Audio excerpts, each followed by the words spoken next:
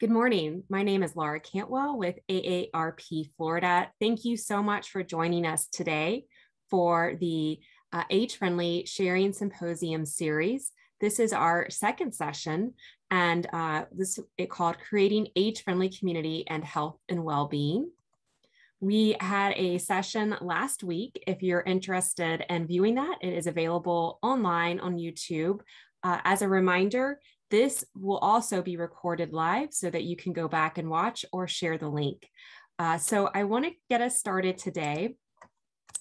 And we're going to be using a little bit of interactive polling during the session. So if you have a cell phone or pull up another web browser, we're going to do a test run to get us started. You go to pollev.com and the username is friendly. So I'll give everybody just a minute.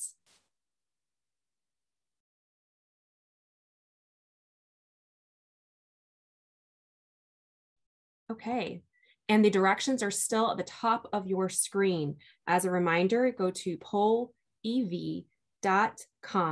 and then the username is the word friendly, and then just click join. And if you could, all right, we got some responses already. So we're just trying to get a feel for who's here today. Who are you representing today? You can say a community, an organization, a city, or you can just say you are representing your neighborhood, your community, yourself. So we're getting some good comments in. As a reminder, the Poll Everywhere does better with one word or hyphenate it to put those words together. So I see we have Sarasota County, Miami-Dade, Pinellas, Pembroke Pines, Tallahassee, Miami-Dade really representing, Sarasota,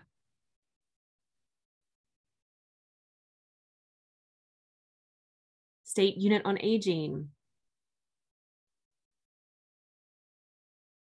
We have a coalition with us. Oh my goodness, this is exciting. And as you can see, as we start doing this, if you're on your cell phone, you can add graphics too. And we're going to be utilizing this throughout our presentations. So you can just keep this logged in. And when we get to our next question, it'll be ready to go so that you can type in your answer there. We have Dunedin, Ocala, Marion Senior Services, Gainesville, Martin County, Broward County, Indian River, Fort Lauderdale. Okay, awesome. All right, well, let's go ahead and get started. I want to introduce our panelists that are here.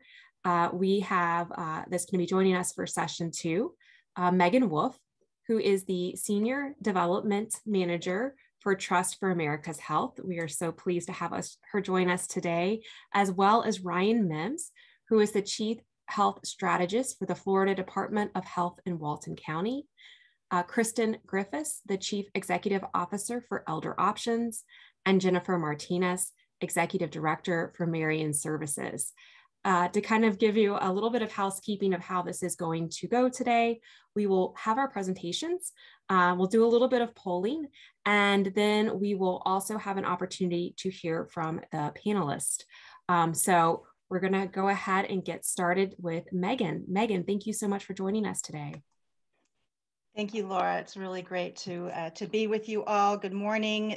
Really, thank you so much for inviting me to participate in your sharing symposium today.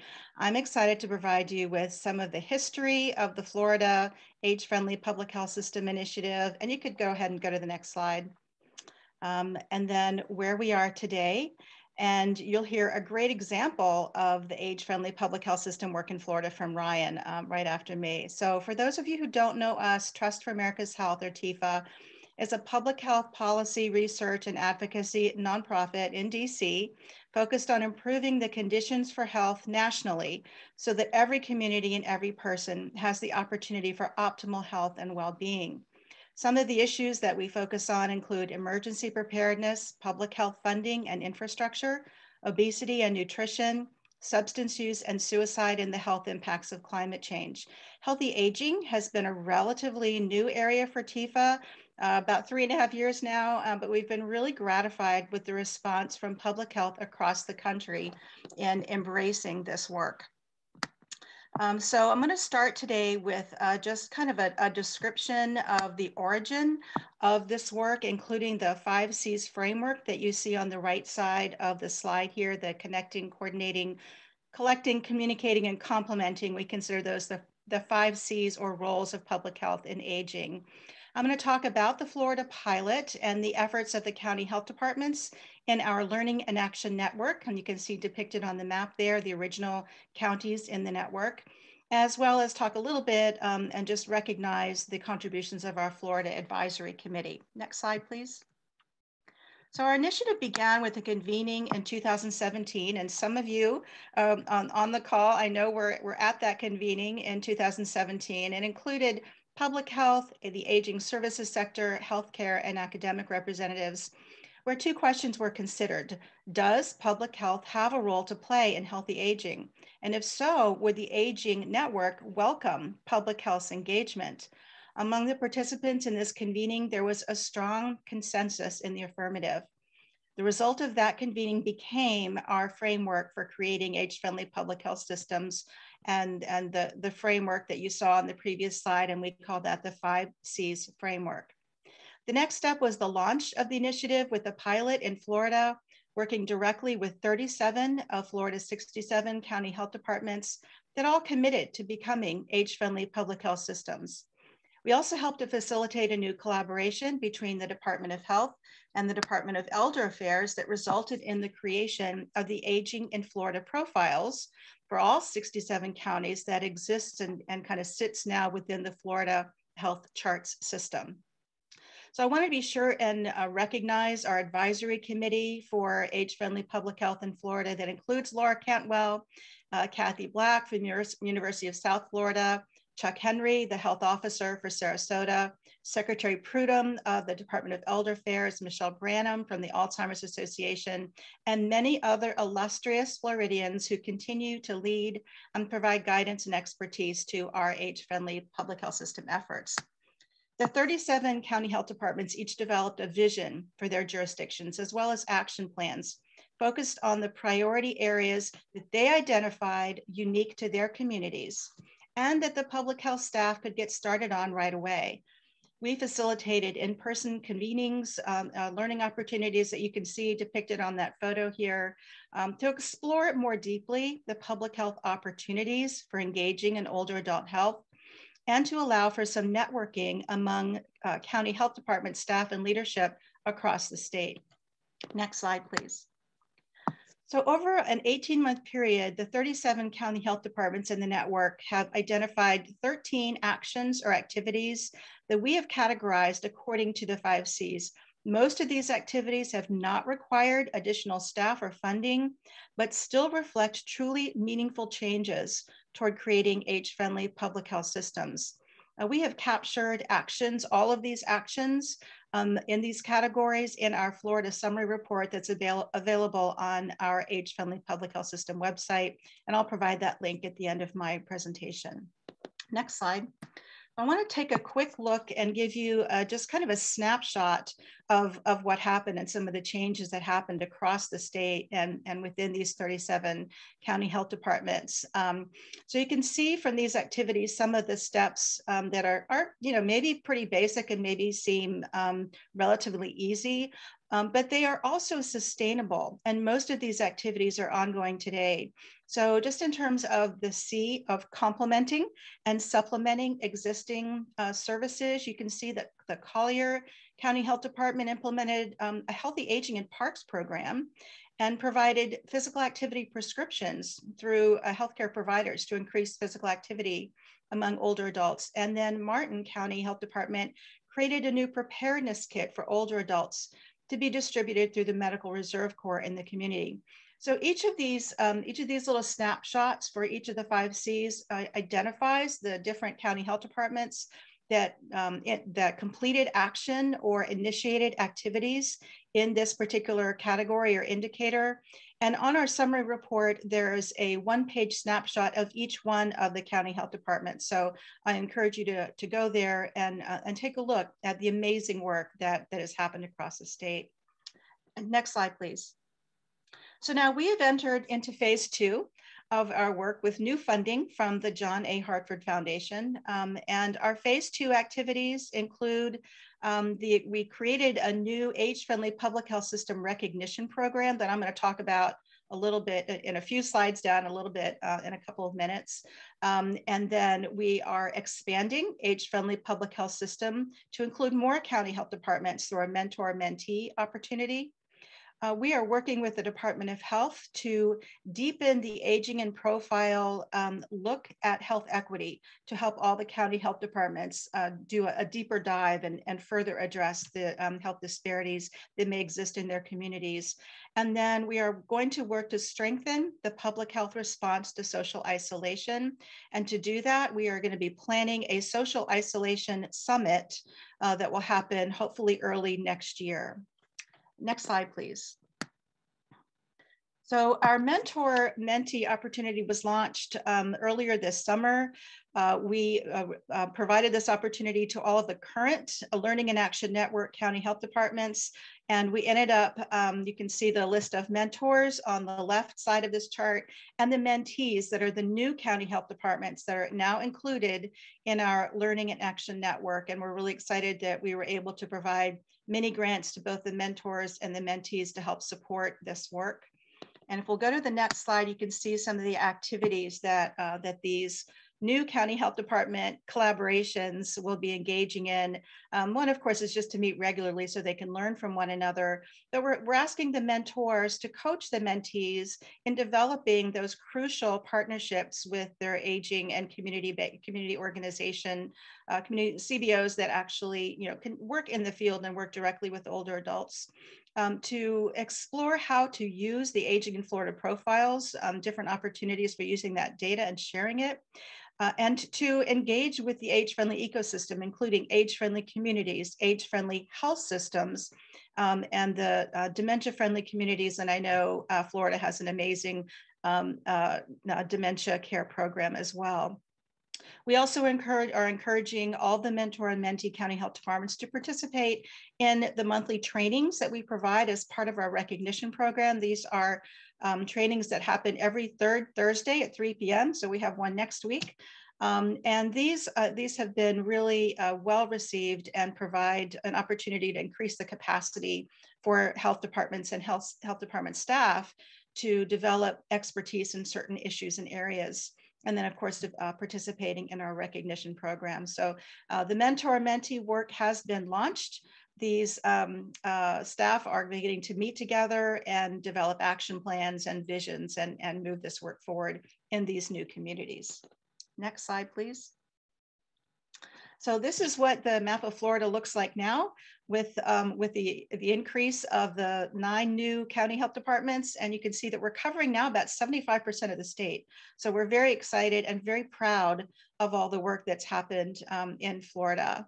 And I just want to say that, based on the success of the Florida pilot and all the amazing work that has been done by the county health departments, there is now a strong national movement in age-friendly public health systems.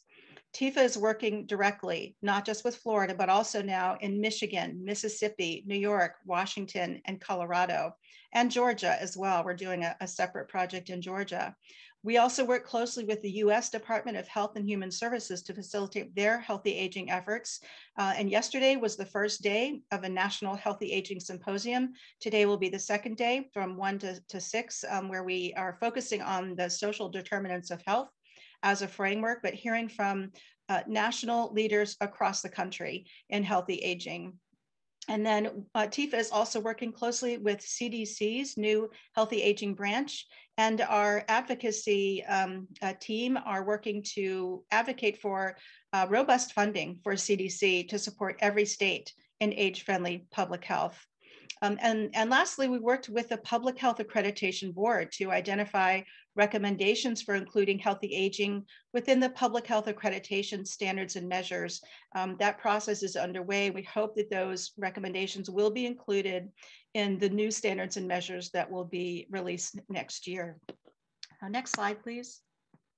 So I just wanted to just give a brief look at our recognition program. Our vision at TIFA is that every state, local, territorial, and tribal health department will prioritize older adult health as a core function. And so we have developed this recognition program that we hope will incentivize this work. The recognition requires completion of 10 action steps that we believe don't require additional staff or funding. And we provide training and access to all of our resources for health department staff to accomplish this work. So far in Florida, we have Alachua, Marion, Sarasota, and Santa Rosa who have enrolled in the program. And we're looking forward to working with all of the mentor and mentee county health departments as well to join these first 4. We only have one health department that has achieved recognition so far, and that is the New York State Department of Health. So we're hoping that one of the county health departments in Florida will be the first local health department to achieve recognition. And we look forward to promoting that, that event when it happens. And we're hoping that will happen very soon. So next slide, that ends my formal presentation, and I will look forward to answering questions alongside with Ryan. And you can see my contact information on this slide, TIFA's website, and our age-friendly public health system website as well. So welcome you all to take full advantage of those resources. Thanks, Laura. Megan, thank you so much for coming on today and sharing this and the great work that's happening in Florida. And now nationally. So again, if you have questions for Megan, please put them in the Q&A. We're going to come back in a few minutes and take some time to hear from Megan and Ryan together to answer some questions. So thank you, Megan. Now we're going to hear from Ryan Mims to hear a little bit about what he's been doing in Walton County. Ryan. Thank you, Laura, and thank you, Megan. You kind of set the framework of what I'm going to be talking about today. A lot of this work came from that pilot project that with Trust for America's Health in collaboration with the Florida Department of Health. I really appreciate us having a focus on the needs and the health of older adults.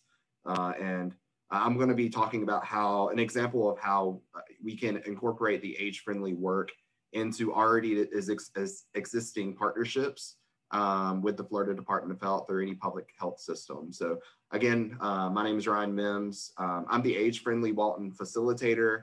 I don't like to call myself a lead because really our partners lead the program, and I just kind of make sure that we're heading into a direction and achieving the set of goals that we have. I want to say that Walton County, it's founded on our partnership and our amazing partners.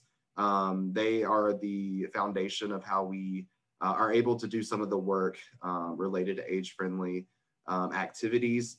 Can't do it without them. So we're really appreciative, definitely for a county like Walton County, where we're kind of smaller in size and we have some resource restrictions.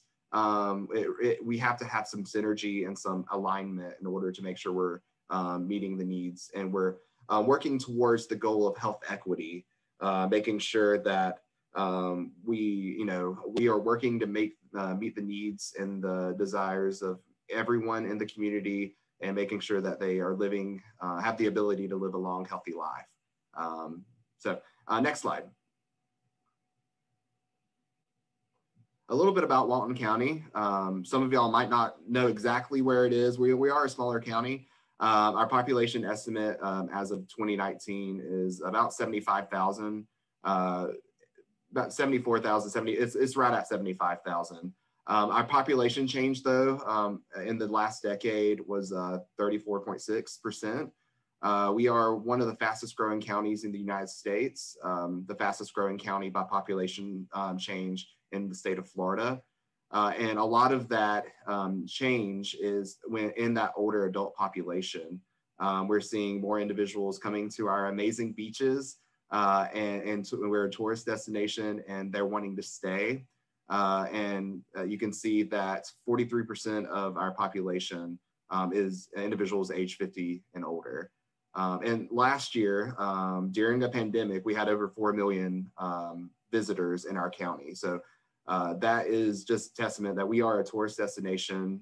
We appreciate our visitors coming, but we have some restrictions and some barriers when it comes to looking at a forward strategic plan of growth in our community, when it comes to infrastructure, when it comes to meeting the needs of the most vulnerable, the most at-risk populations. Next slide.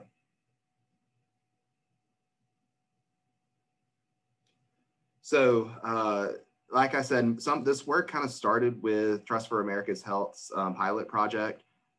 And this kind of came from it. In May 2019, Walton County joined the AARP network of age-friendly states and communities.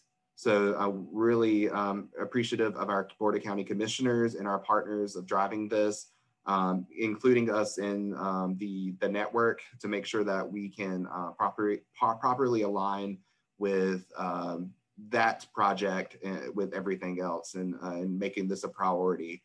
Very appreciative of that. So it kind of started there locally in our county. Next slide.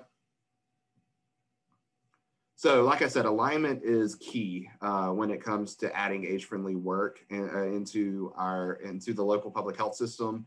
Partnerships that's already formed. Specifically, we aligned with our Department of Health and Walton County strategic plan. We included age-friendly objectives in our strategic plan to make sure that it was well supported. In addition, our local public health system is called the Walton Community Health Improvement Partnership, or WCHIP. I will use the acronym WCHIP going forward. It's a mouthful, but WCHIP is our partnership here locally that has about 40 to 50 different organizations and community volunteers that are working towards making Walton County a healthier place to live, learn, work, play, and worship. So it's that partnership is key, and we included a lot of age-friendly strategies and objectives into that partnerships plan.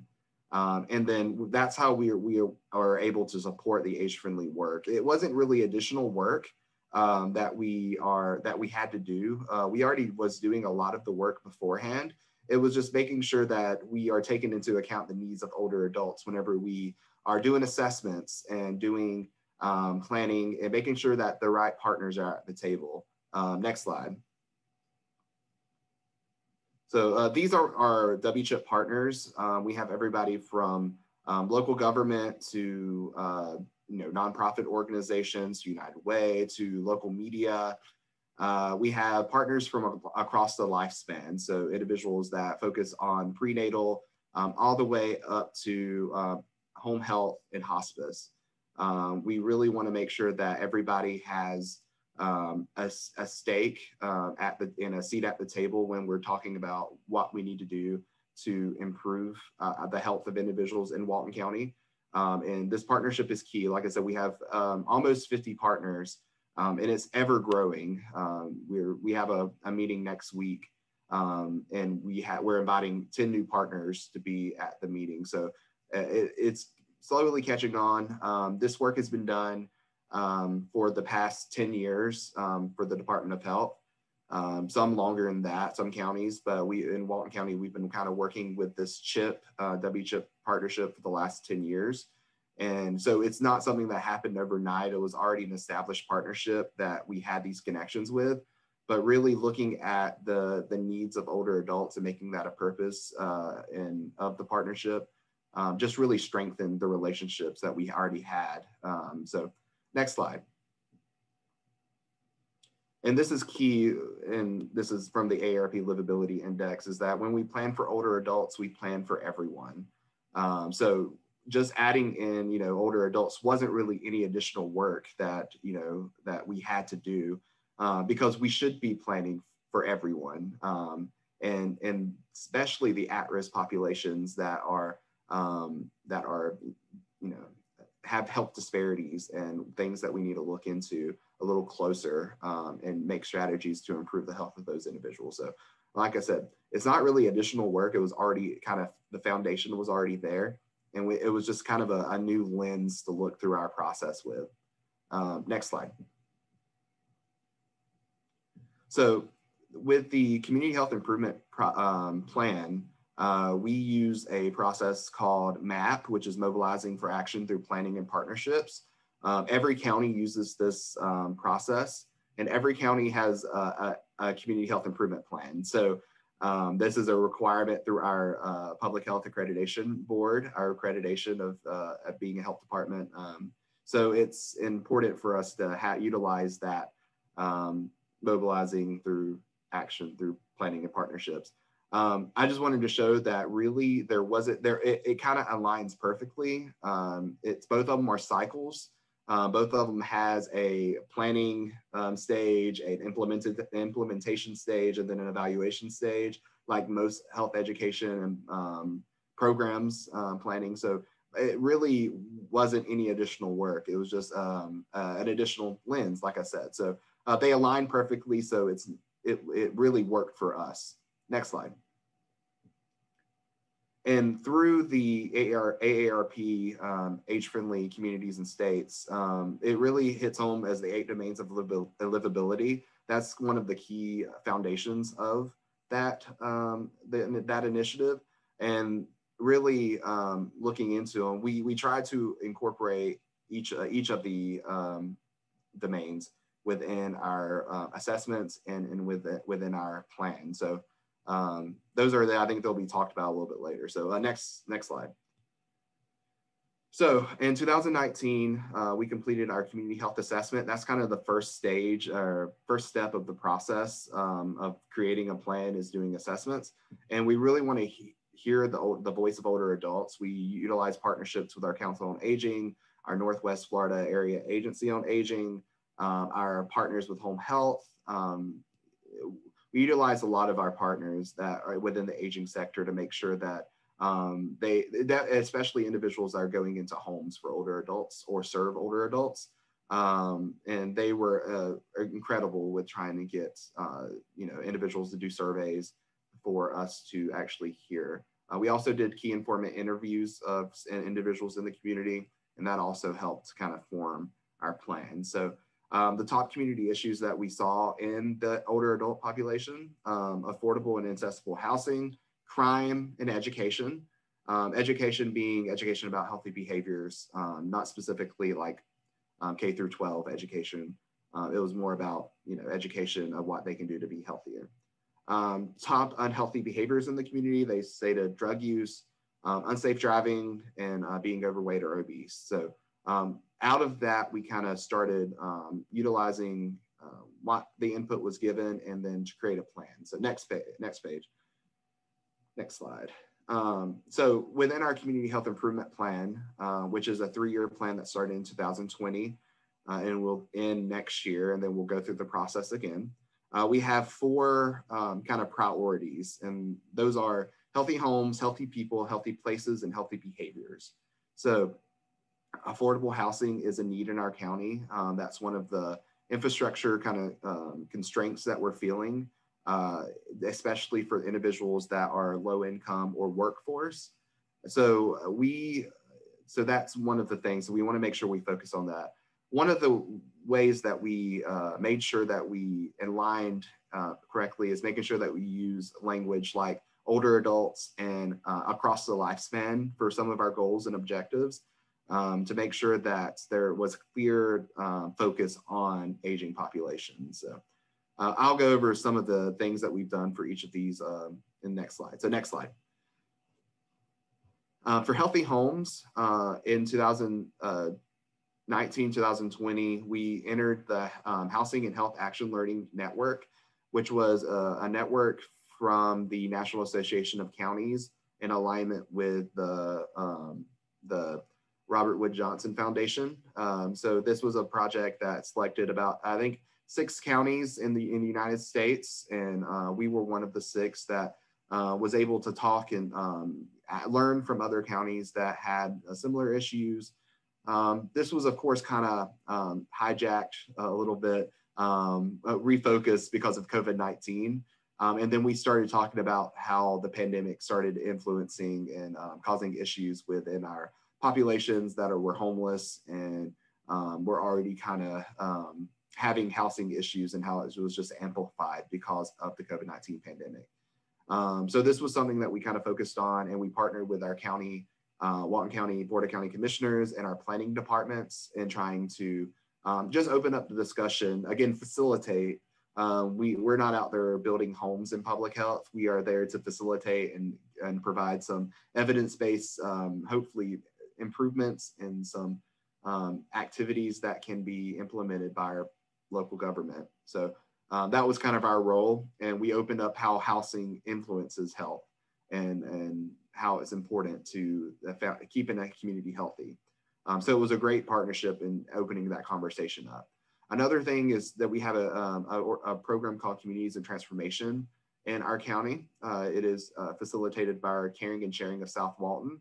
And annually, they host a cost of poverty experience starting in 2019, based on some of the work that we started with our opening up that conversation. And we have, volunteers through our partnership with, older adult sector is plugged into that to make sure that we are targeting and people are realizing the needs of older adults in our community. Also, we had a focus on enhancing our homeless management information system. At the beginning of our community health improvement plan back in 2019, we only had a couple of agencies involved in putting input into the system.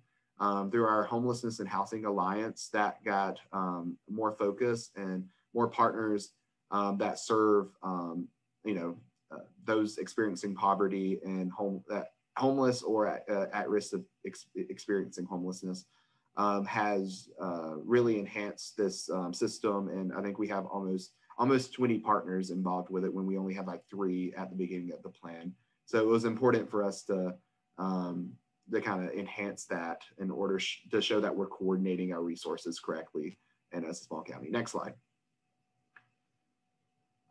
When it comes to healthy places, the other priority, we have a focus on parks as a chronic disease prevention strategy.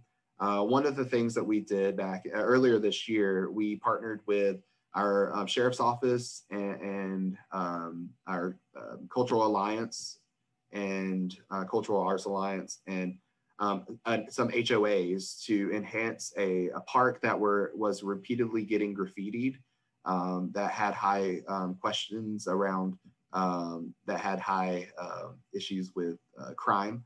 So the Sheriff's Office came up with a strategy on making parks more of a centerpiece of showing a thriving community. So we did this Art in the Park where we worked with students in a local high school and art students, and they designed murals for some of the walls in the parks. We brought community partners together and we started painting the murals with the kids.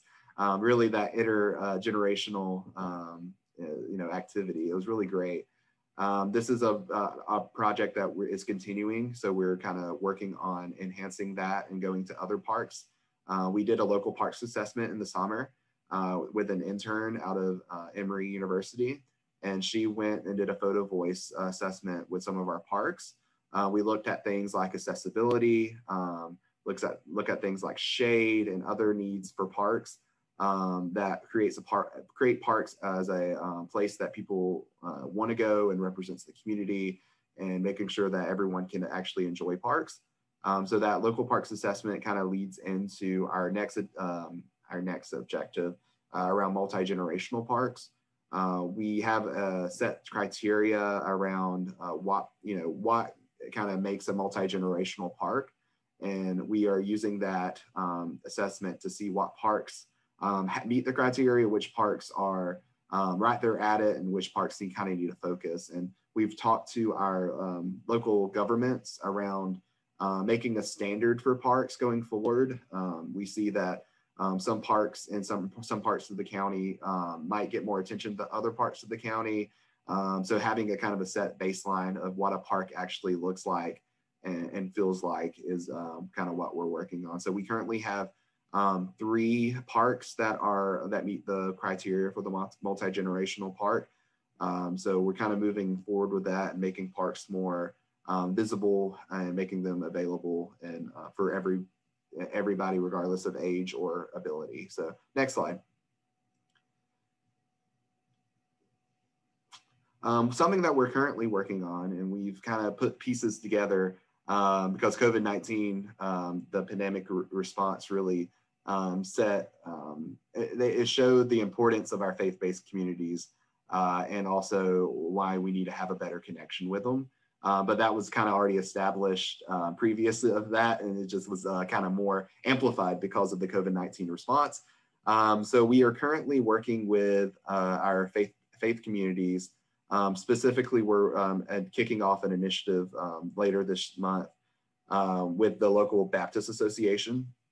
And we're really, it is a chronic disease prevention strategy, evidence-based program through the University of Florida IFAS Extension Office. And we are kicking it off, and we have the support from the entire Baptist Association within our county. And so that's something that we're trying to build more into. We're kind of piloting in this. Hopefully, eventually, we'll get to a point where we maybe can have more in-person kind of programs that we were able to go out to churches with. This initial program is a web-based program. So working with the churches on making sure it's easy for older adults to access and those that might have digital literacy issues. We really want to make sure that's an issue focus. So that's something that we're working on currently. Next slide. Another thing is food insecurity in our county. United Way came up, received a grant to do these little food pantries in our county. And we partnered with a retired professional that helped put these in and get agreements with specific locations in our county that we felt like that were either in a food desert or we felt like older adults could easily access. We have one at our health department main location here in Diviniac to help work on food insecurity and address that with our patient population.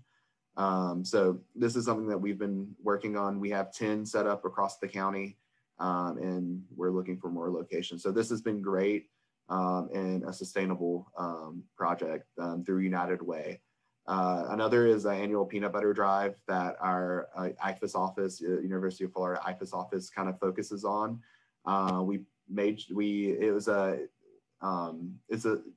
Several counties do it, and the peanut butter that you raise goes to local food pantries. So that it's a good project to work with workplaces and other in faith-based communities and trying to make sure that the things that we raise goes back to our local communities.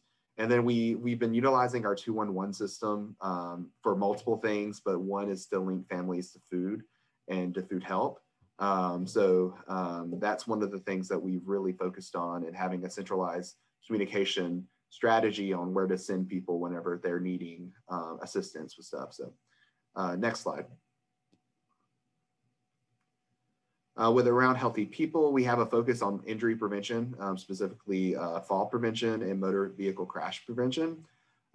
We completed a survey with home health, hospice, long-term care facility, rehabs, and a lot of other age-friendly partners on what fall prevention program tools they use at their place.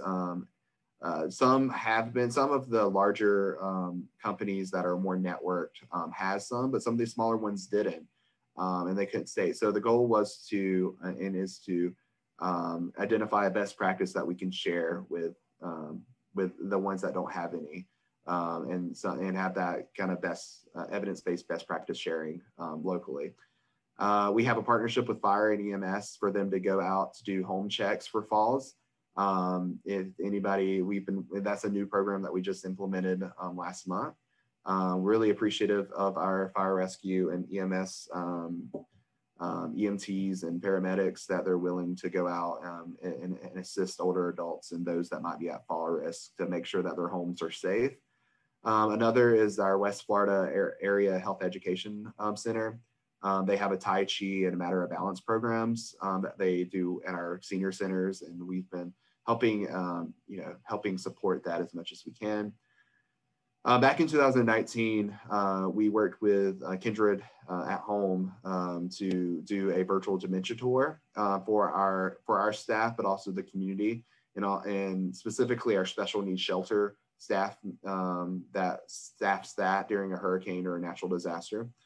That was successful, and they kind of got the experience what it is like whenever you're losing some of those motor abilities and vision and all of that. So that was great. Motor vehicle crash prevention is something that we promoted through AARP's CarFit program, and we kind of aligned that with the free tax assistance program that we have through our a couple of our partners, including our Council on Aging. That we were able to promote the virtual options because theirs aren't in person right now because of COVID, but there were virtual options that we were able to promote with the older adults. Next slide. And I've said this word, COVID-19 pandemic, several times. So of course that kind of influenced the last year and a half of what we were able to do and why partnerships are so important.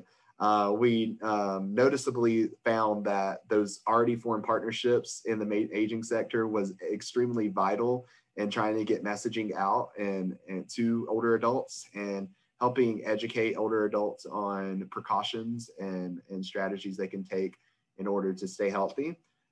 So it's extremely important. This just kind of emphasized the importance of it during the COVID-19 pandemic. It really, our focus in public health went straight to meeting the needs of the pandemic. So our partners were really the ones that were able to push through a lot of the, what we talked about previously, a lot of the strategies that we already laid out with older adults. This didn't happen overnight. This forming of partnerships, of course, is a process, but it's extremely important to start that as soon as possible and to get those connections early. Next slide. And then healthy behaviors is our last work group. We worked on safe medication disposal. We had established new disposal sites throughout the county, and we promote that through various means. But we really worked with local healthcare providers on making sure that educating older adults on safe disposal options of their medications if they're needing, especially opioids and those that might be at risk of falling into the wrong hands. We also have the substance use and mental health resource list that we update, and we work with 211 and our other partners to update that to make sure that we are aware of what's in our community and our surrounding areas of what is available, because we are a small county that has limited resources. We want to make sure we're aware of what's actually out there and what areas that we need to focus in on to get more into it. And tobacco cessation, of course, we are working with our health educators and our partners that host classes for tobacco cessation and has the ability to offer individuals and working with our providers, healthcare providers, and linking people to cessation options. Next slide.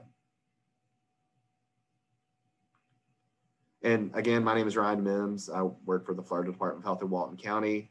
That's my email and that's my phone number. If anybody has any additional questions or anything that's more specific, I'll hang around and do the panel, but that's it. Ryan, thank you so much. This is incredible to see all of the work that's happening in Walton County. Thank you so much for sharing your journey in the county with all the work that you're doing and how you're connecting with Age Friendly. We're going to take a minute to do a poll, and then Ryan, Megan, I invite you to join us after we finish our polls, and Dr. Kathy Black for a panel discussion. So as we start the poll, if anybody has a question, start thinking about it so we can get that queued up. But for right now, please pull out your phone again or your web browser to participate in our poll everywhere. And you'll see that it's now turned, okay, great. It's turned to an ABC format. So please go ahead and put in your answer, and I'll give that just a minute.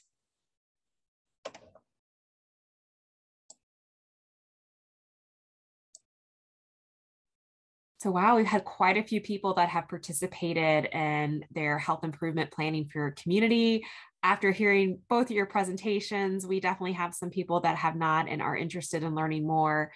So we'll be giving them lots of resources. All right. Okay, I'm going to close this one out and move to our next poll question. Okay, in one word. So if give your phone or your screen just a second to catch up. And in one word, what does an age-friendly health system mean to you? And as this is being developed, Dr. Kathy Black, if you wouldn't mind putting your camera back on and joining us as well. Great. I'm responding to the poll, Laura. I'm multitasking. We have Kathy joining us today. As Megan Wolf mentioned, she participated in the process of the Age-Friendly Public Health Systems pilot, and also has participated in Sarasota County closely with the Department of Health there as well, and has been helping us with communities across Florida work on their age-friendly work. So Kathy, thank you so much for joining us. And look at this poll. I mean, this is collaboration, equity, independence, all coming forward. And boy, did Ryan's presentation illustrate all of that. And thank you also to Tifa and Megan Wolf for really providing this model that so well aligns with the age-friendly community movement. And so, Ryan, for communities that have an age-friendly community but have not yet connected, whether their county is already participating, what would you recommend? So every county has a community health improvement plan, like I said. So I would encourage individuals to reach out to their health department and to see who the community health improvement planner is, and just link up to them. Just say, hey, we're interested in being a part of your partnership, because every county has a partnership. And again, alignment is key. We don't want to duplicate efforts. We want to create synergy around an issue in the community, and to reduce barriers, to make sure that older adults are included in everyone in our community, and that's important. So yeah, reach out to your county health department. We're here to help the community and help the citizens and our partners. Help people be healthy. Yeah. Megan, do you have any other suggestions on connecting the two movements? So, it's the most important thing that we found is that you need a champion. You just need one person or a couple of people who are really committed to this work, who can catch the vision and share that passion with others in the community. So I think that's the most important thing. I agree with Ryan. Find your coalition in your community. Reach out to whatever that coalition is, a commission on aging, the county health department. There are a lot of little moving parts and pieces to the age-friendly ecosystem, and that it just takes one person really in a community to start bringing those parts and pieces together. Yeah, Ryan, you didn't refer to yourself as a leader. However, you are a leader. Yes. And we greatly appreciate your leadership. And Megan, I think that's an excellent advice for everybody. And I can't help but notice that the health department, because of the aligned work and the health assessment and the health improvement planning, which is very much aligned with the age-friendly work on assessment and action planning, sharing those metrics that benefit those participating organizations and that are benefiting. Any suggestions on how to better sell those pieces so that people realize they're getting so much out of this engagement? I mean, a key thing that we do is we ask what those metrics are for those organizations, because there are general metrics that we use, length of life, issues with, diseases that affect older adults. But every agency has different metrics. So, starting that off of having a clear vision, a clear kind of goal for what we're trying to do, and then opening up that communication of like, what do we need to do in order to make this successful? And make sure everybody gets their piece that they need to, take back to their organization. And that's the whole point of it. And everyone has, those metrics, those important pieces, but opening up that communication is key, and seeing, which ones, you take some from this, one from this agency, one, and just kind of, you put it together. And then that's how you kind of create your, the data that you keep annually, update whenever you can, routinely. So that would be that's what we've done in order to keep partners engaged, like you said, to sell them on the vision, and to make sure that, we're all working together. And I think it's so important, Ryan, because you're talking about, those relationships. It's not just a one-time meeting, and the Aging Network bringing such incredibly strong relationships to all of this. And of course, public health always being responsive, and we've all been, sidelined, but nobody more than public health. And Megan, what do you see as you look at the nation as far as it's actually those opportunities have created even more application to the age-friendly work because of COVID and the pandemic? What are some of the things you've seen at the national level? So there is a huge recognition now that public health has, such obvious roles to play to address the health and well-being of our older adults. We've seen that as a result of the pandemic, and it has opened eyes. And yet there are still gaps. There are gaps in care, there are gaps in data that we're working to try and address. But the partnerships, as Ryan, described, the partnerships between public health and the Aging Network, where they exist, have made that pandemic response so much more efficient and so much more productive. That those are the things we're trying to highlight, and we're trying to gather those kind of bright spots across the country of where that's happening. So Ryan, I appreciate hearing you say that as well, because I think that it just helps to bolster the cause for public health to engage and to help align all the age-friendly work with which public health does so well, and bringing the multi-sector stakeholders together. So that's what we're beginning to see. And I particularly love how there's an increasing focus on those social determinants and those earlier touch points in which we can affect those later health outcomes. And we saw that throughout the work, Ryan. So we really particularly love that. Any other suggestions on addressing health equity, Ryan? You really need to hear the voice of the people that you're trying to help. I mean, feedback is so important with our planning. We can guess what the issues are and what the barriers are, but really, if you don't get the input from the individuals that you're trying to help, and it's going to be useless. So, and it'll be a lot harder.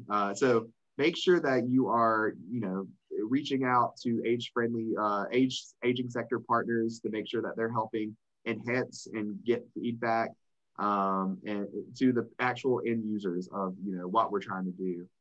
That's ultimately, health equity is so important, and there's so many, like, there's so much more that we can do, and there's so much, we haven't solved many of the problems, none of the problems really. Everything is about improving, where we are currently into a better place, and ultimately the aspiration of health equity is what we strive for, but we're never there. So there's always something that we can do to be better, to improve, and to make sure that everybody has what they need to live a healthy life. That's the ultimate goal, and not just a healthy life, a happy life, a thriving life, a life that they're proud of, that they're proud of the community in which they live. That's the goal. Making sure that you're hearing the end users' input. And I know, Ryan, Megan is leaving us in just a moment here. And I just wanted last comment, Megan. This is a lot of information, and there's a lot of things happening, not just throughout Florida, but throughout the nation. Can you direct people to where the resources are in age-friendly public health so that the public health departments can do even more? Sure. Yeah. Please visit our website, www.afphs.org. That's Age Friendly Public Health System. And feel free to reach out to me directly, mwolfe, WOLFE, @tifa.org. Happy to respond and help, get people engaged and supported. Megan, thank you so much. I wanted to add, we did have a question about that in the comments about the different counties that are participating in the pilot. So if you go to that website, you can see a list of the counties, which are ranging from smaller to larger metros across Florida. I had one question for you before we wrap up. Now that you've entered your phase 2 pilot here in Florida with a mentor-mentee, how long is that pilot going to, or that project going to be lasting with that relationship? So that's going to go through early 2023, actually, which is the term of our current grant with the Johnny Harker Foundation. So we'll be supporting counties. And, it's the participation in Age Friendly Public Health System, our Learning in Action Network, is purely voluntary.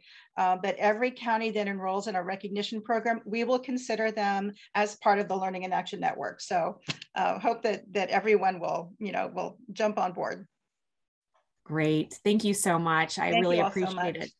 And I also, one more comment, the CarFit program is going to go online. Ryan, I know you were mentioning that. It's online right now, but we'll return in person in 2022.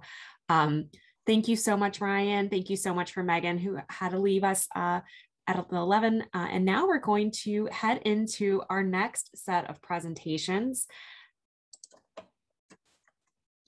So next up, we have Kristen Griffiths, who is the Chief Executive Officer at Elder Options. Kristen, thank you so much for joining us today. I'm going to go ahead and start your presentation. Okay, good morning, everyone. I'm so honored to be here today with this distinguished panel and to have the opportunity to share the experience and what we're working towards the goal of creating a dementia and age-friendly communities. You're going to hear from me this morning, but you're also going to hear from Jennifer Martinez with Marion Senior Services after me. And she's going to give you a really good perspective of what's going on in Marion County. Elder Options serves as the Area Agency on Aging and the Aging and Disability Resource Center for 16 counties in North Central Florida. But in each of our counties, we have a really close partner, our lead agencies, where we work closely to achieve the goals of the age-friendly initiatives and the goals of the Dementia Care and Cure initiative. So we're going to discuss some of the wonderful achievements that we have accomplished in North Central Florida. And I'm going to be focusing today on some of the successes we've had with our Dementia Care and Cure initiative, especially during the pandemic. And then Jennifer's going to focus on her age-friendly initiative in Marion County. But I would be remiss not to mention the work in Alachua County and what they have done. I've been and Elder Options has been a part of that. It really resembles a lot of what Ryan was just talking about and what's going on in Walton County, where we've worked very closely with the Alachua County Health Department and their contact, Courtney Oliver, and have really built a really strong relationship in Alachua County with the Aging Network and the Health Department, and have had a lot of successes there on that age-friendly initiative. But anyways, I will focus today on the Dementia Care and Cure initiative. And as I said, Jennifer Martinez will talk a little bit about what she's doing in Marion County for age-friendly. So next slide. So the Dementia Care and Cure initiative, in response to the increasing incidence of dementia, the Dementia Care and Cure initiative was announced by the Department of Elder Affairs. It is a statewide effort, and it seeks to make the state of Florida dementia friendly, take an action to support those diagnosed with dementia, their families and their caregivers, in which in turn creates a community that's not only dementia friendly, but is also age friendly. So I'll go into a little bit about how I feel these really complement each other as we've had them active in our area, both of the initiatives. So next slide. So I'm a visual person and I like to look at graphics. So I put the two graphics next to each other that we see many times when we're looking at the age-friendly initiative and then the dementia caring communities, and really gives an idea of how they complement each other. These initiatives do focus on creating community collaborations to address the needs not only of Florida's rapidly growing population, but also really focusing on how we can make these communities livable for all ages. So all ages can thrive and live a high quality life. And what's important is you'll see the areas where there's great synergy is they both focus very strongly on education, community supports, research, promoting health and wellness, and making sure that the community provides opportunities for social participation for everyone, and including those living and living with dementia or caring for someone with dementia. We feel very strongly in our area that these cannot or should not operate in silos. You'll see many times that the participants that are active on our Dementia Care and Cure initiative and task force or on our education committee also are very active in participating on the age-friendly task force.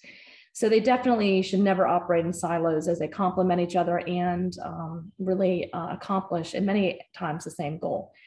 What I love what I love most about both of the initiatives is that they really focus on collaboration and looking locally on how you can address your community's needs.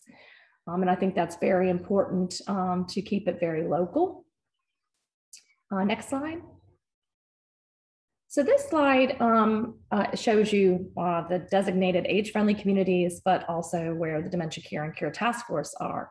If you're joining today and your community is not listed here, I would highly recommend working with your partners in your community to begin the process. Maybe start with one, but I really feel strongly that because they complement each other so well, that it's something that the community could look at having both initiatives. As you're working on one, it just really works good to meld into the other one. So, and then again, as you'll see in North Central Florida, that we have in Alachua County, we're the DCCI task force, but we're also an age-friendly county. Marion County, as you'll hear from Jenny, is an age-friendly county, but she is looking at possibly working on creating her own Dementia Care and Cure initiative.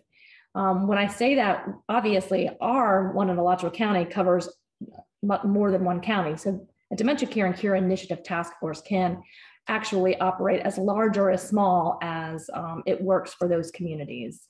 But sometimes it works well to have another county pick it up, and we look to support Jenny in the future as Jennifer Martinez and Marion Senior Services, as they look to implement that. So next slide. So some notable achievements, and when I was asked to speak today, it was really around how did we keep our Dementia Care and Cure Initiative Task Force operating and how strongly through the pandemic.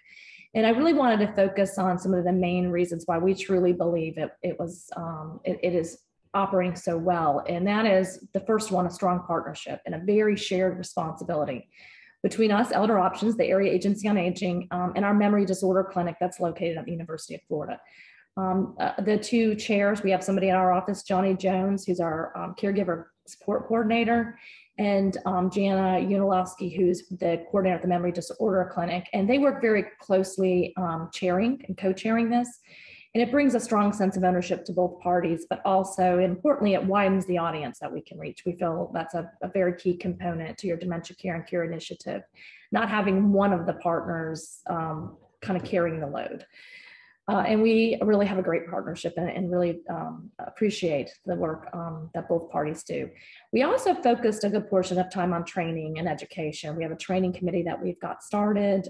We're really working on alternative ways to provide the training. Education modules are available to each community to add and tailor for their communities. As I said earlier, we're actually covering a larger area. We're not just in Alachua County, so we have small rural communities that look to address it and tailor it to the needs of their community versus what might be going on in the city of Gainesville or Ocala. And then we can add them to existing training education modules. So we've really worked with some that already had education and onboarding education for their maybe law enforcement officers, where they've integrated it in. And it can be altered for time constraints, so we can make it as long or as short as needed. We're making sure that we're still covering the content adequately. And then, we have some successes just recently through the pandemic. We have a video version of the training that's been utilized, but also we did an in-person training with Marion County Sheriff's Office. Again, this will show you how our Dementia Care and Cure initiative still does operate in Marion County. And that was a very successful training, and we were happy to do that. So the next thing I'll talk about, and we can just move to the next slide, is the RAC card. So another thing that we felt was important, and we heard from our partners, was that they wanted something that was just really simple, that we could explain kind of what is this Dementia Care and Cure initiative? What are you trying to achieve? And then kind of give you some, some information on dementia and, understanding it, what are the signs, and of course, resources, that if somebody picks the RAC card up in the community and says, okay, this is something where, I think, I may need more information. We've got resources available. So these have been really, really appreciated by our partners and getting those out. So next slide. So a few other things that we feel like, and going back to saying the pandemic came, and I think all of us know that when last March we had to pivot very quickly, how are we going to respond to this?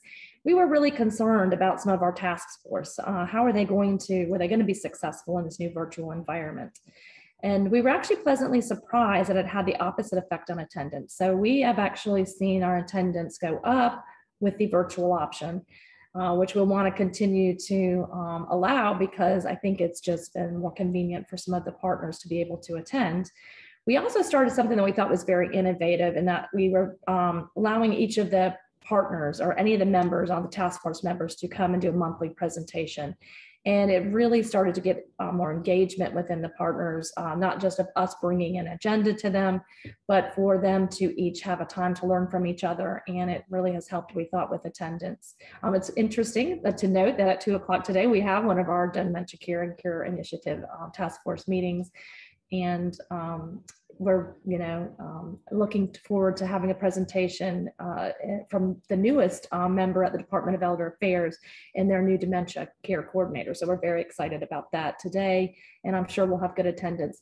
We've been averaging about 20, and that may not sound great for larger areas, metropolitan areas, Miami's and Orlando's, but for North Central Florida, 20 average has been pretty good for us, and we're very happy with that. But more importantly, I feel like, is the participation. And we really have some notable partners that we think are very important in our community to be part of the task force, to make sure that we can really make systemic change in the community. And that is our major goal. So we have the Gainesville Fire and Rescue and the Gainesville Police Department very active. Our 2 major hospital systems, UF Health is very active in our North Florida Regional Medical Center. So we feel like that is a very important component to success, is being sure the right people are at the table. We're not meeting just to meet, but that we're actually making systemic change and finding ways that we can actually make the community more dementia friendly. And then, of course, citizen engagement we think is noteworthy. It is very important, and I think Ryan alluded to it earlier, of hearing from those that we're trying to help. And we want to hear from those people in the community. We want to know from the citizens or the residents, those caregivers who are actually living this, right? And caring for someone with dementia. We need to hear what they see, their perspective, what they want. And that's really another key component of making sure that they're in attendance at these task force. Next slide, please. And so one of the things we thought was really exciting, well, actually it started out as a big barrier. We were supposed to have our first Dementia Resource Expo, and it was going to be at the college, actually in Ocala, the community, the college in Cali. I can't remember the exact name of it, but anyways, we were going to have a big in-person expo and had a lot of sponsors, and we're ready to kind of kick it off. And it was really the second week of March, I believe. And I kind of remember thinking, oh my gosh, should we do it? Should we not do it? This was right when the pandemic was hitting, and we decided that no, we needed to put it on hold. And we thought, can we do it virtually? And we did. We were really excited. We ended up, and this is just a screenshot here of the website, but you'll see the website down there at the bottom, dementiaresourceexpo.org. We decided, well, we're going to try to do this virtually, and it went over very, very well. It didn't happen until October of 2020, so it did take a while for us to get it in the virtual environment, but we really had over 30 partners and presenters that were involved. And what we really liked about it was that we were able to kind of video everything and then have those videos available, right? And streaming and all in the future. So if somebody wasn't able to attend, they could go back and see an archive of the videos. And we thought that was a really nice component and benefit. We've kept this website, and we do plan to continue to do virtual Dementia Resource Expos so we can reach caregivers who might otherwise not be able to go to an in-person event. Next slide, please.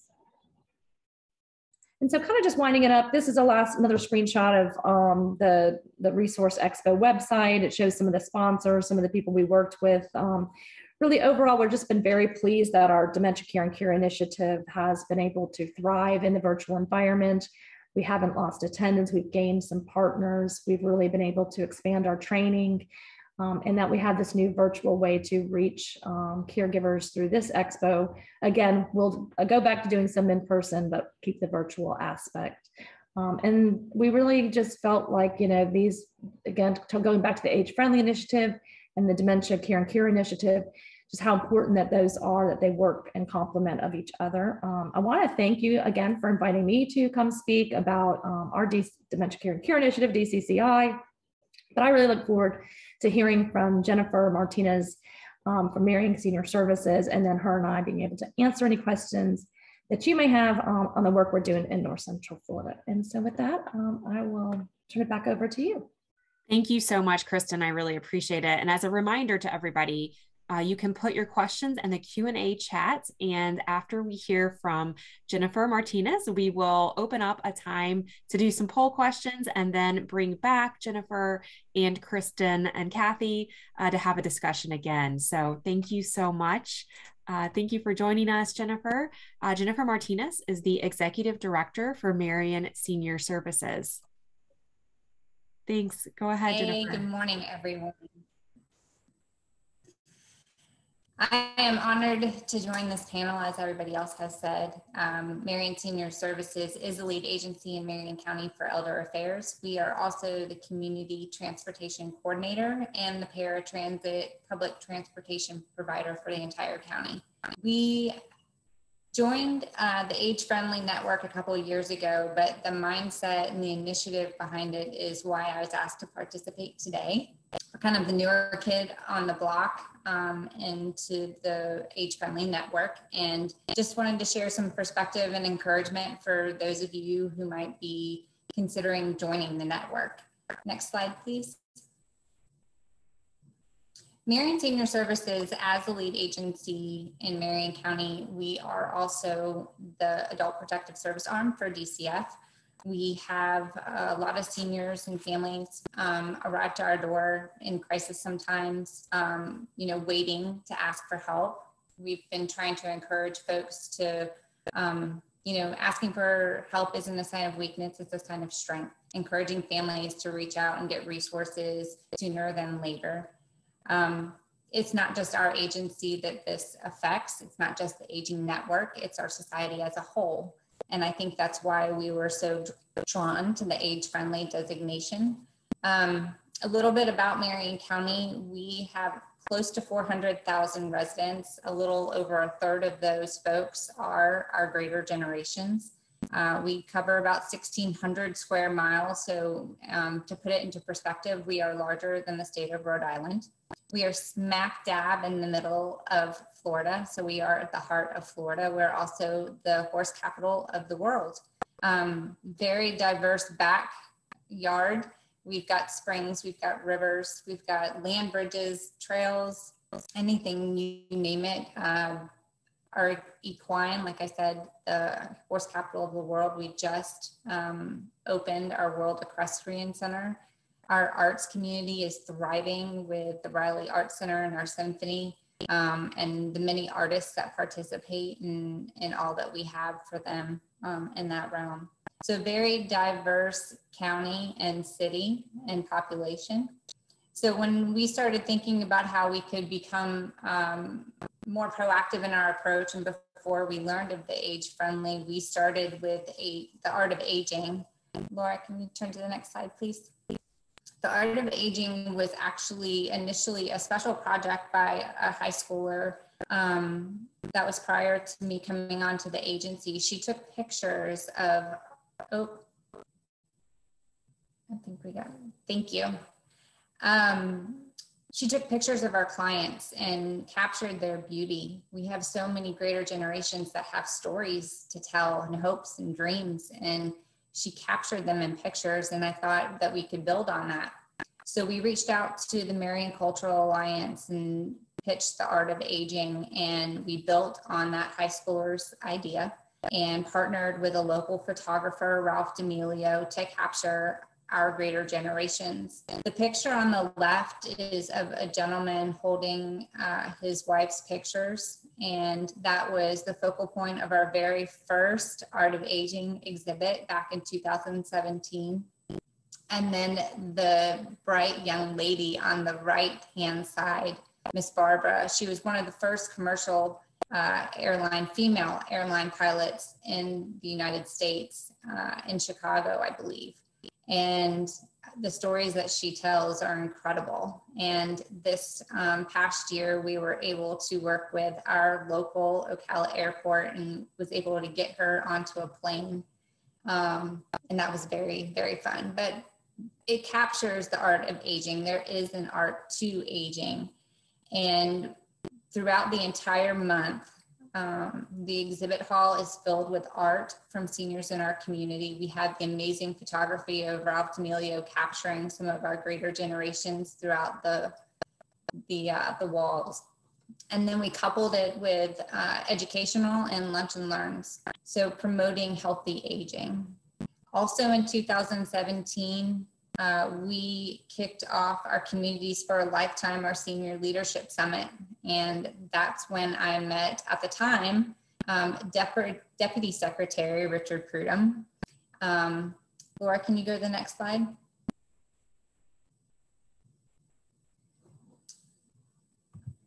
And we partnered with many of our local leaderships.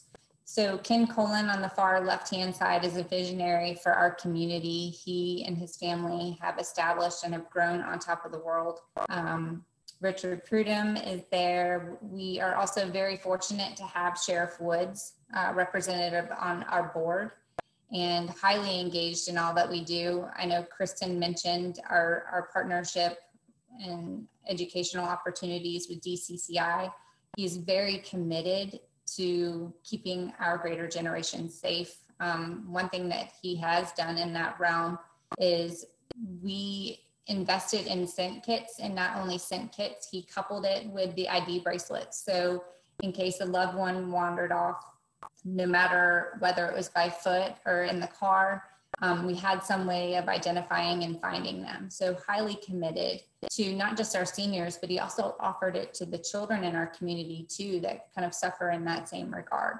So very, very committed.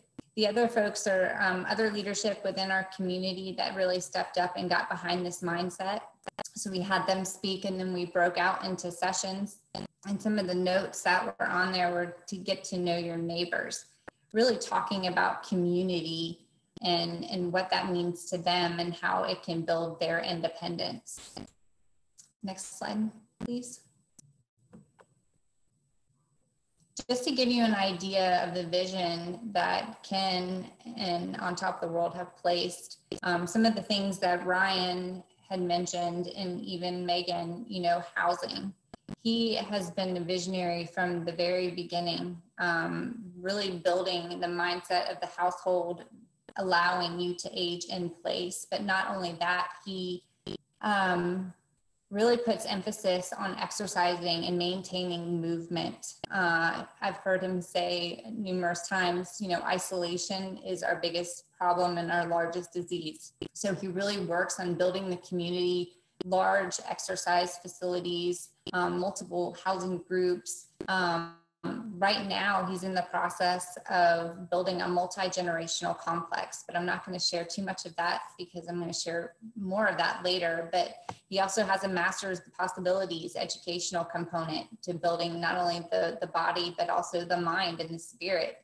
So he has been a rock and a vision for me when I started thinking about why Ocala and Marion County should become age friendly. Next slide, please, Laura.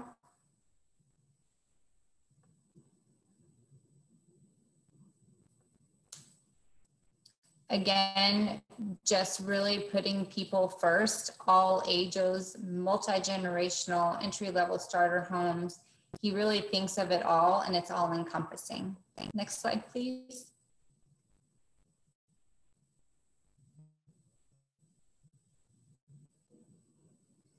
So some of, these are some of the community aspects that are important to the residents. And when Ryan and Kristen, even Megan, all talked about make sure, you hear the voice of your community. He is very committed into hearing his residents and making sure that he is accommodating all of their needs at every level. So these are just some of the statistics for their community.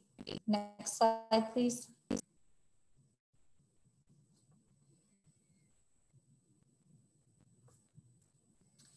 So both of those events started back in 2017, knowing that we wanted to do more and align.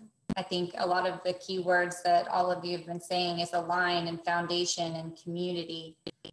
Ocala Marion County has wonderful partnerships and wonderful leadership, and it is already well on its way in the age-friendly realm, but I think the platform itself has given us a formal way of introducing that. So when you look at Ocala and you look at Marion County and you look at all the partners, we really wanted to recognize what we were currently doing and then continue building on that aspect and building on the proactive approach to not only seniors, but children as well.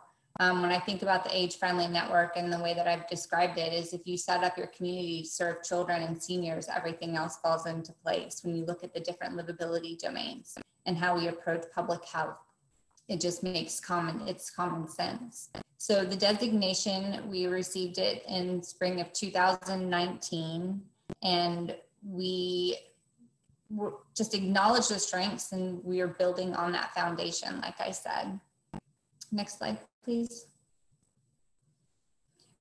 Ryan mentioned, partners lead. And when we were looking across the board on who we could bring to the table with us, I looked at the folks that already were implementing different age-friendly practices and ideas. And this quote is all-encompassing from our community to our team within the agency.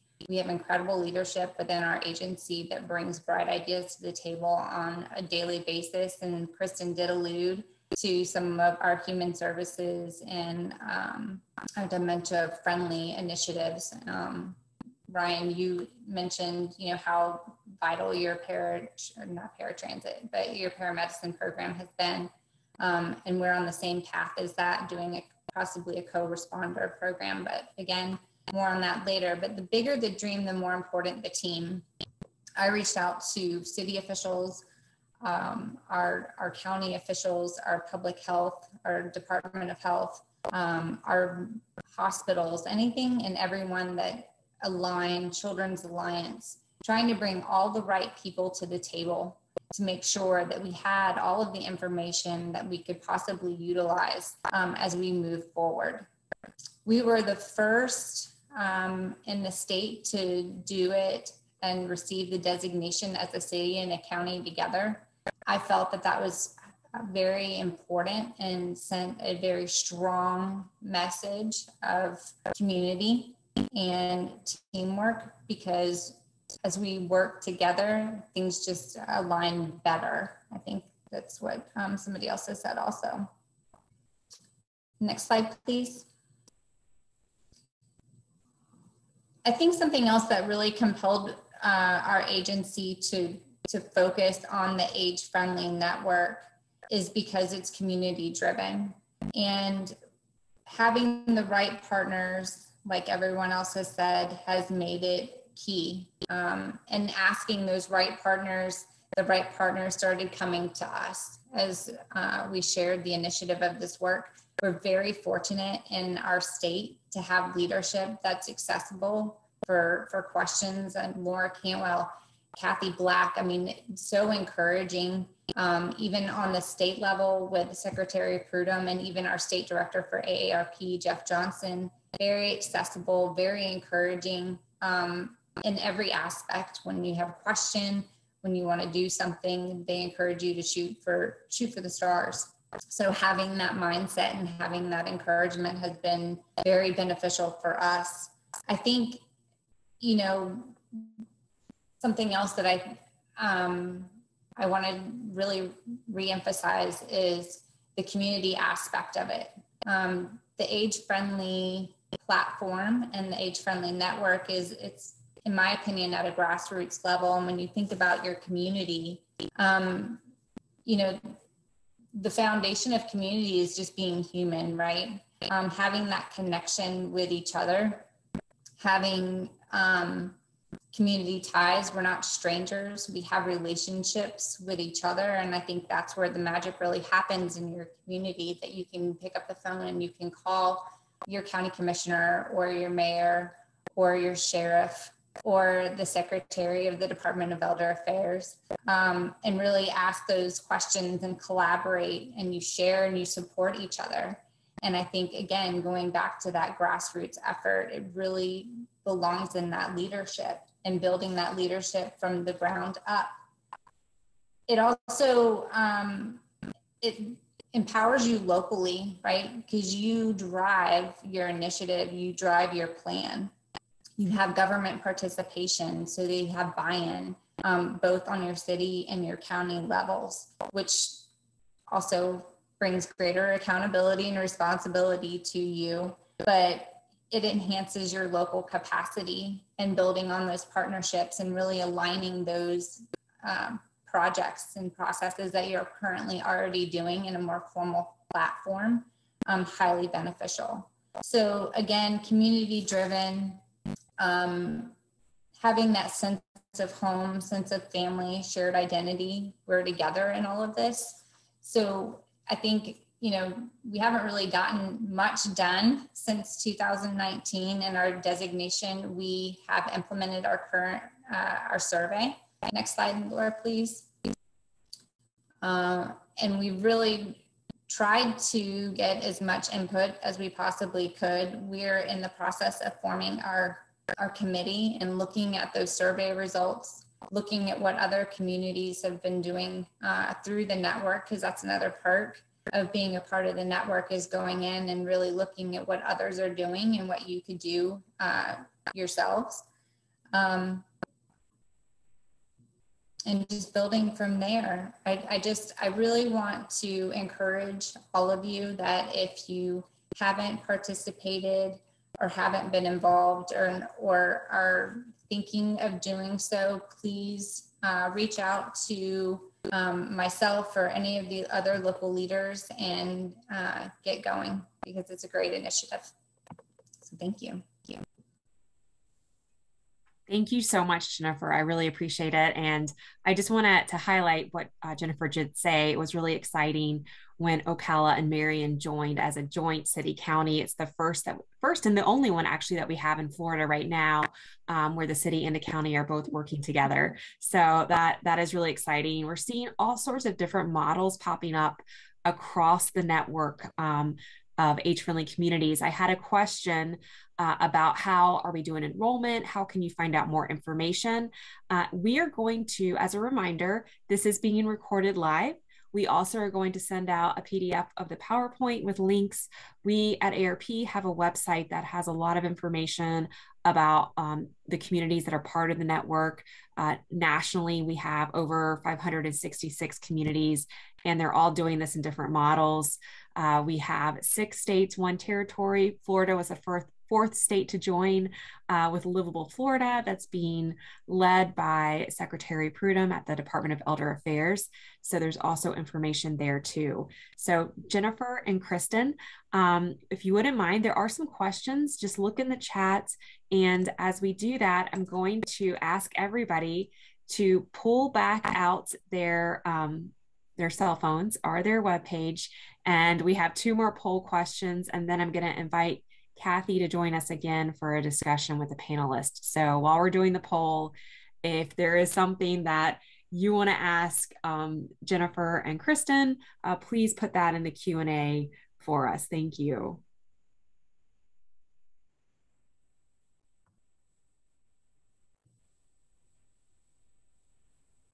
All right. So the one, I see one directed at me, Jennifer, on the right partners for city county. Just curious, did it turn any partners away that asked? I I don't believe that I did. Everybody that we did ask or consider, I think we wanted to build a win-win for everyone. I'm trying to remember because it was so long ago, but I don't think that we had to turn anybody away for any reason. Thank you. Can I just pipe in here, everybody? I think, first of all, Jennifer and Kristen, two aging network leaders who are really living and really heart and soul this work, so appreciated. And, as age-friendly communities, everybody's a stakeholder. You saw the collaboration. It takes a village. And so it's really up to us to create those on-ramps and pathways for everybody who wants to contribute in the ways that they can. And so, Jennifer, thank you for not turning anybody away. And thank you. And I'm going to close out this poll now. It looks like a lot of people here are familiar with DCCI. If you aren't, if you're not familiar with it, you can find out more information at Elder Affairs to find out which DCCI programs are existing throughout the state. And then I'm going to turn to our next poll. So give it a second on your phone. It takes a minute to refresh. And in one word, what does a dementia-friendly community look like to you? And I'm going to leave this up in the background, Kathy, while you and Jennifer and Kristen chat. And if you have any other questions that you want to ask, please put that in the Q&A and we'll ask during this time too. Well, I wanted to respond. Oh, I love this inclusive caring. Kristen, there was about a third of the respondents said that they're interested in dementia-friendly communities. Any suggestions on where they would start to look at that for their communities?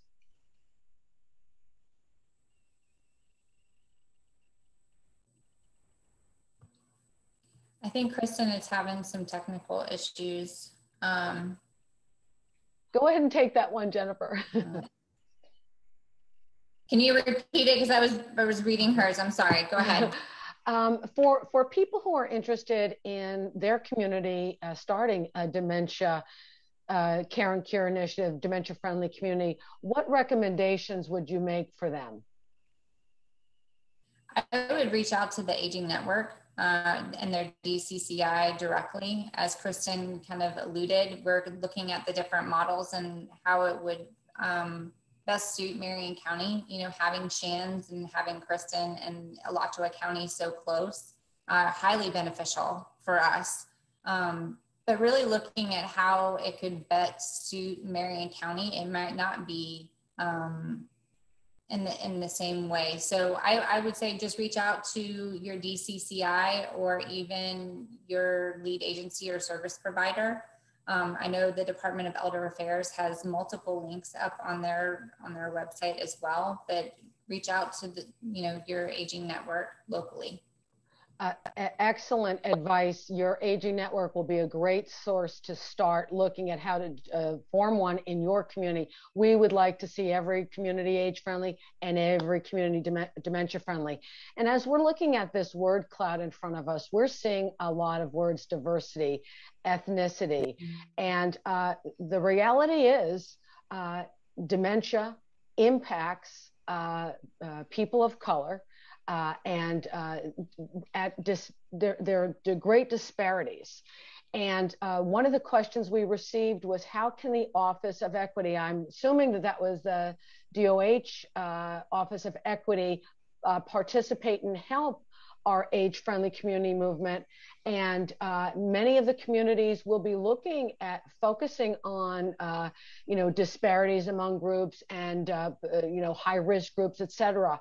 And so please connect with, your DOH is going to be your great source there to connect with, because they're also going to be very focused on, making a difference in some of those disparities. Mm-hmm. Is Kristen, are you back on? Yes, Kristen. Yes, I apologize. Yeah. I don't know what happened, but anyways, it kicked me off and I'm back on. So sorry about that. Glad to have you back on. Kristen, while you were gone, the question was there was some communities who are interested in dementia, starting dementia friendly, but actually I'm going to throw the equity one to you as well. Any suggestions on your work with DOH on equity for the age friendly movement?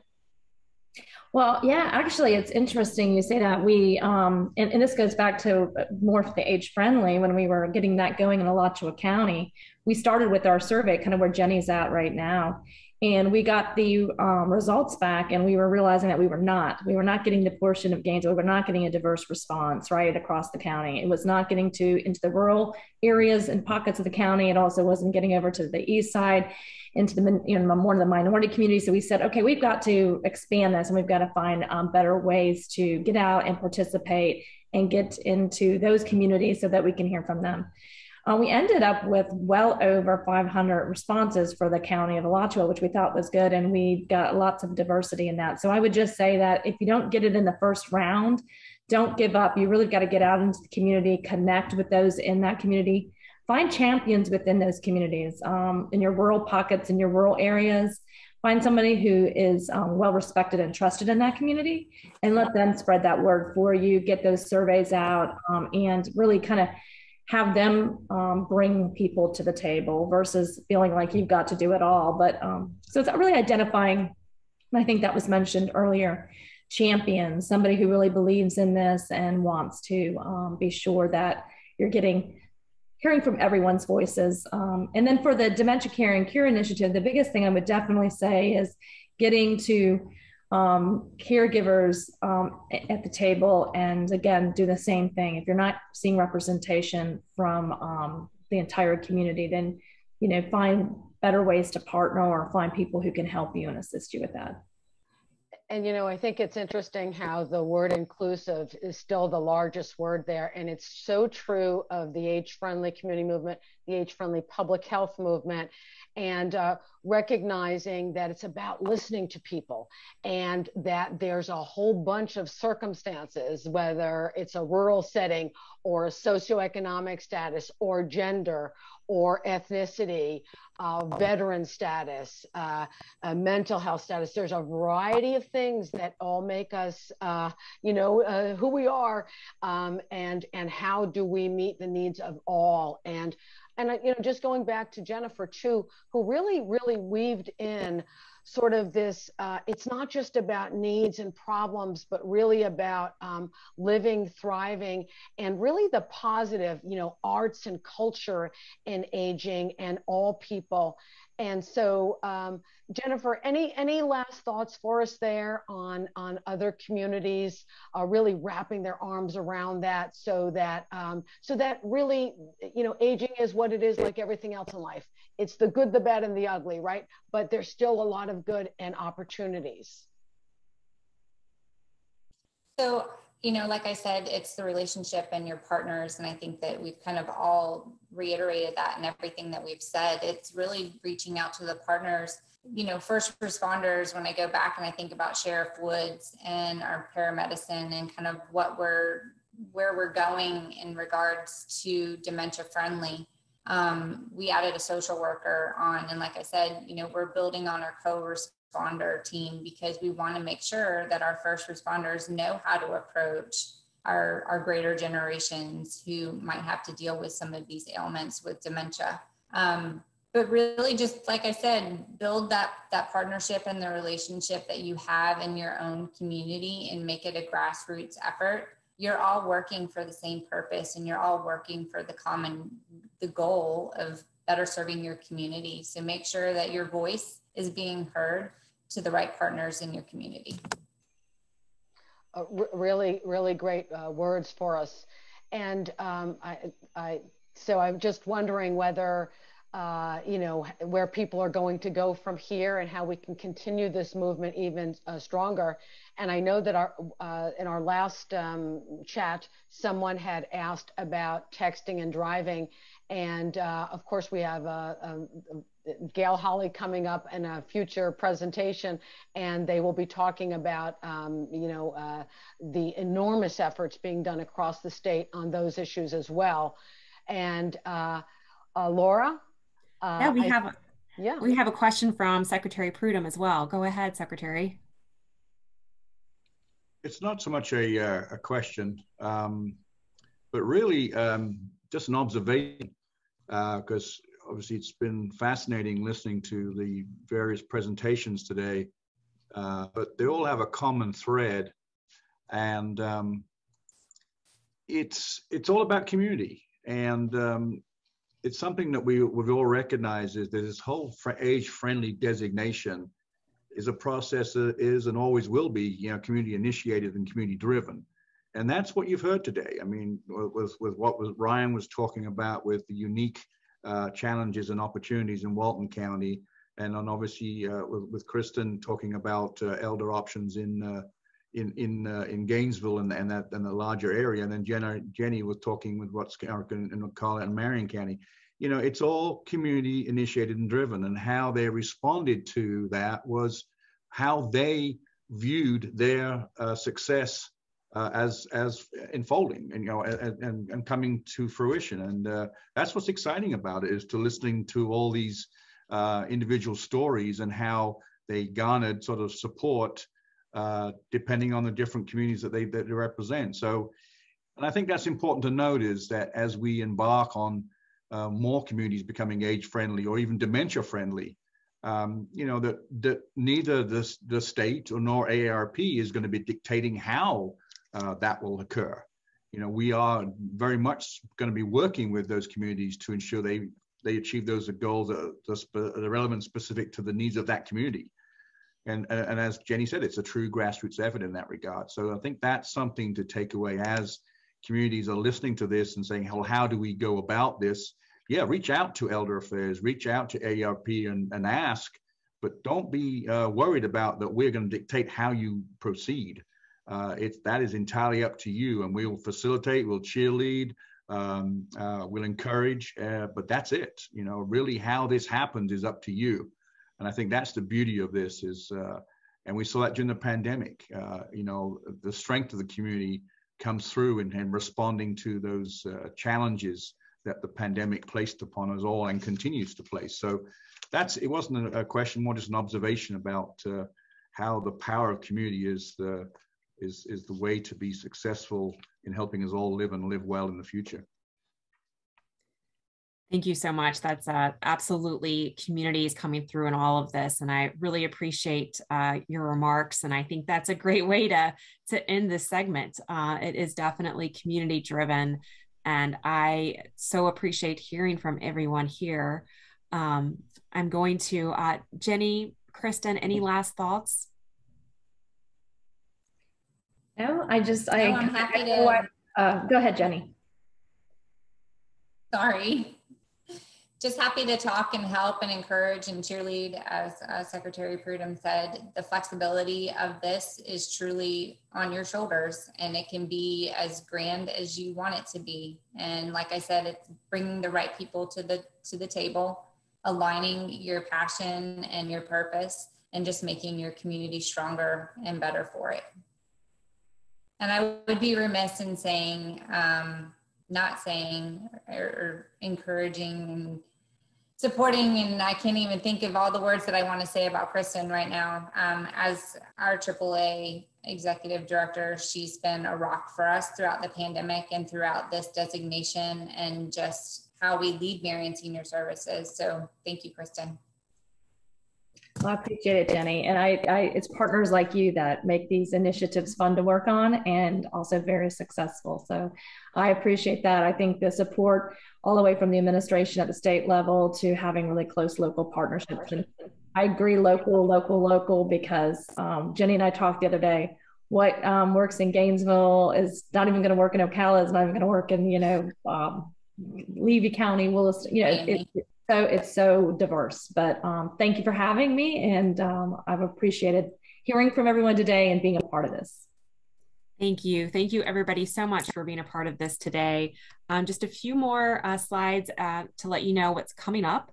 This is a age-friendly sharing symposium series. We are recording the sessions, so they will be available to view later if you want to share them. Our next session will be September 30th, and that one's going to be also talking about a little bit of a different perspective, collaborating for age-friendly communities with resiliency. So we're going to be hearing from Kate Canaveral as one of our speakers, talking about their resiliency plan and how that connects directly with the age-friendly work that they're doing. And then we're going to end the series on October 7th, talking about advancing our age-friendly communities, bringing together some statewide partners to talk about resources that they have. And during this time, AARP is having our national age-friendly conference, which will be on September 22nd and 23rd. Talking specifically about what we heard today, communities and the role that communities and community members and volunteers can all play in age-friendly work. And as we end the session today, I just wanted to end with a quick poll. Is there something you would like to know a little bit more about today's session that we can provide some resources for you? So if you have your phone, this is the last one, if you would pull it out, and let us know. And I see community examples are coming up right away. And that is definitely one of the most important things. And that's why we started this Sharing Symposium series 5-6 years ago now, is to really hear from each other so that we can see what pieces might work in our own community. And resources, age-friendly public health. Great. All right, I'll just give it a few more minutes.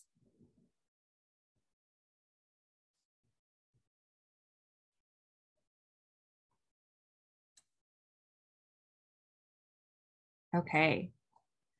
And all of these poll questions, when we send out the PowerPoint deck, we will make sure to include the word clouds and the answers so that you have that information at the end. Okay. And as was mentioned, if you have any questions today or want any more information about Livable Florida Age Friendly, any of the work, please feel free to email me at lcantwell@aarp.org. And you can also email Livable Florida at livablefl@elderaffairs as well. We have both of our information here. We will be sending that out in our PDF deck as well. And we will also be including a link to the version of this that will be saved for you to view later or to share with others. So with that, I want to thank everybody so much for staying with us during this hour, and a huge thank you to all of our presenters for sharing the wonderful work that you're doing in your community. We really thank your time that you put together to share this with us. And I look forward to seeing everybody else in our next series. Thank you so much.